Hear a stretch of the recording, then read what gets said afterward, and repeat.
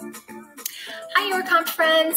Lexi here with a great West Coast New Year's Eve cruise offer. As you know, our East Coast friends get a lot of love with the New Year's offers, but this time, this one is for our West Coast friends. So this particular cruise leaves out of LA aboard the Navigator of the Seas, December 31st, 2021.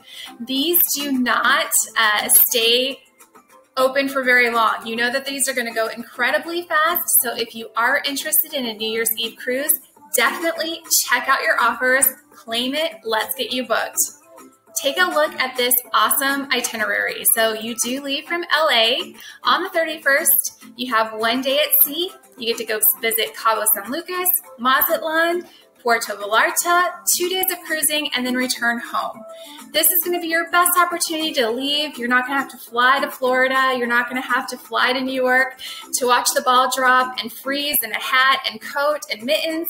You get to leave right out of LA, and you get to go and dip your toes in the sand, relax with a cocktail, make new friends in the casino, and count down to the new year. What could be better than that?